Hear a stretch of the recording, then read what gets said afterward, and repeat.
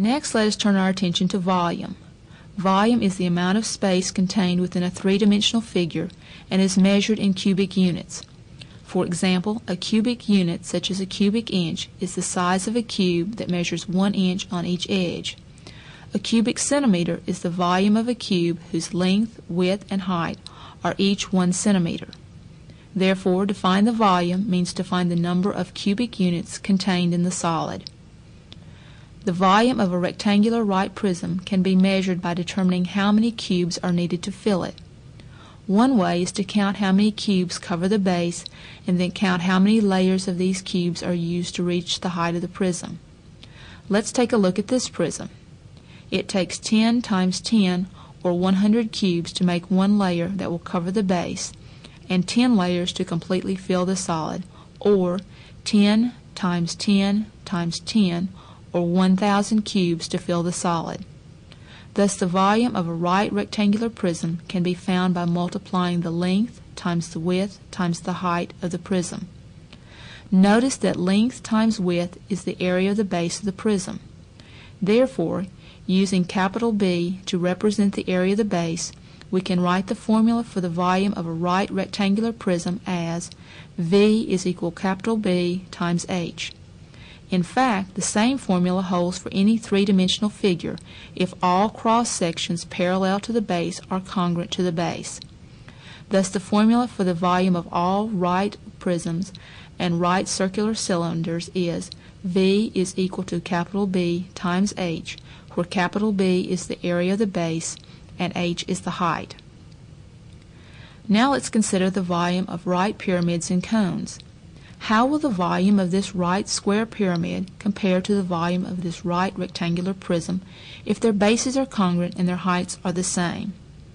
If I fill this prism with sand and then pour the sand into the prism, we can see that the sand fills only about a third of the volume of the prism.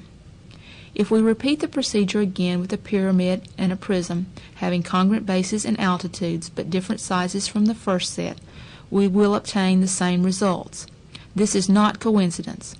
The formula for the volume of a pyramid is V is equal to 1/3 times the area of the base times the height. Following a similar procedure, using a right circular cone and a cylinder with congruent bases and the same height, we see again that the amount of sand that will fill the cone will fill only 1/3 the volume of the cylinder. This illustrates that the volume of a cone can also be found by multiplying 1/3 times the area of the base times the height. Because it is not easily shown how the formula for the volume of a sphere can be developed, we will accept that the formula for the volume of a sphere is 4/3 times pi times the radius cubed. Now let us look at some examples where we will calculate the volumes of various solids. Example 1. Find the volume of a hexagonal prism with the area of the base equal to 16 meters squared and a height of 5 2/10 meters. Since we have a prism, we will use the formula V is equal to capital B times H, where capital B is the area of the base and H is the height.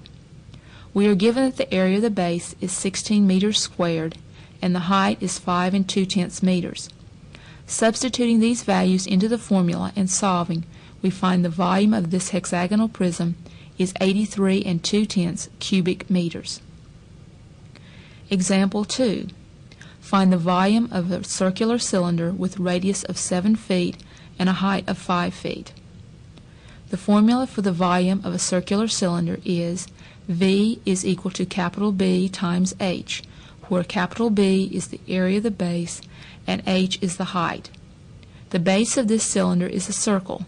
Therefore, we must calculate the area of the circle before we can proceed. The area of a circle can be calculated using the formula A is equal to pi r squared. Substituting 7 for r and using 22/7 for pi, we find that the area of the circle is 154 square feet. Now we are ready to use the volume formula. Substituting 154 for capital B and 5 for H, we can solve the equation and find that the volume of the cylinder is 770 cubic feet. Example 3. What is the volume of a rectangular pyramid whose base measures 6 meters by 4 meters and whose altitude is 9 meters? To calculate the volume of a pyramid, we will use the formula V is equal to 1/3 times capital B times H, where capital B is the area of the base and H is the height. Before we use this formula, we must find the area of the base. To calculate the area of a rectangle, we will multiply the length by the width, which gives us 24 square meters. Now substituting 24 for the area of the base and 9 for the height, we have V is equal to 1/3 times 24 times 9. The volume of the rectangular pyramid is 72 cubic meters. Example 4. A spherical water tank has an inside diameter of 36 feet. Determine the volume of water that the tank will hold. Because the formula for the volume of a sphere, V is equal to 4/3 times pi times r cubed, is given in terms of the radius of the sphere, the first step is to find the length of the radius of the sphere. Remember that the radius of a sphere is 1/2 the diameter of the sphere. Therefore, the radius must be 1/2 of 36, which is 18 feet. Now we are ready to calculate the volume.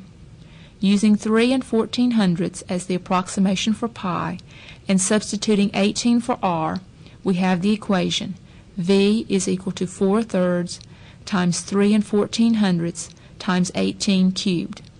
Solving for V, we find that the volume of water held by the spherical tank is 24,416 and 6400ths cubic feet.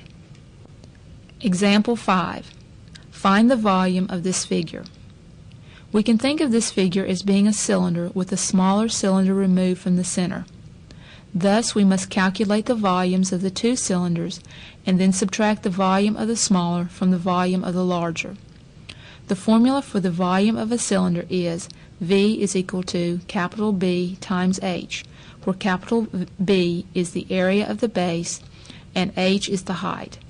The volume of the larger cylinder, which we will call V sub L, will be 3 1400ths times 4 5/10 squared times 3, or 190 and 755 thousandths cubic inches. The volume of the smaller cylinder, which we will call V sub S, will be 3 1400ths times 5/10 squared times 3, or 2 355 thousandths cubic inches. Now that we know the volumes of the two cylinders, subtract V sub S from V sub L, and this will give us the volume of the figure. Thus we have 190 and 755 thousandths minus 2 355 thousandths, which equals 188 4/10 cubic inches.